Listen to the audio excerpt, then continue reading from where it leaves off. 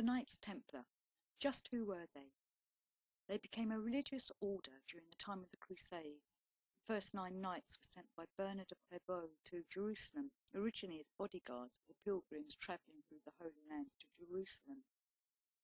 This little film is shots of the Temple Manor in Rochester, one of the few remaining buildings built by the Templar Order, whose own origins were back in Jerusalem. Jerusalem, the holy city where so many religions had their beginnings, where the ancient site of the Temple of Solomon is. It was to the ruins of this building of the ancient king that these 9 knights of the Christian faith were sent by Bernard of Clairvaux. They made their way into the tunnels under the old city and the temple site itself. It was there that they discovered something. What is the big mystery? Just what was it that those knights discovered below the ruins of the ancient Temple of Solomon? Whatever it was turned those 9 knights into the Order of the Temple of Solomon, and the founders of the order that was to become the Knights Templar. The Knights Templar history is full of mystery, but they were an order appointed by the Pope himself. They came back to Europe a fabulously rich order, and with it they came with new architecture, what was to become known as the Gothic design. Many of their buildings are circular or octagonal. There are still many Templar design churches around in Europe to look at.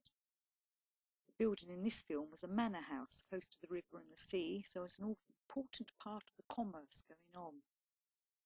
The Knights Templar was not just an order of knights, though. It had businessmen, farmers, boatmen, and more. But most of all, the Knights Templar had faith.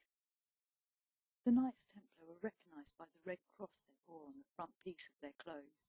The standard they bore was piebald, a black and white checkered piece. The enemy was the infidels that did not believe in Christ, which mainly consisted of the Muslim faith.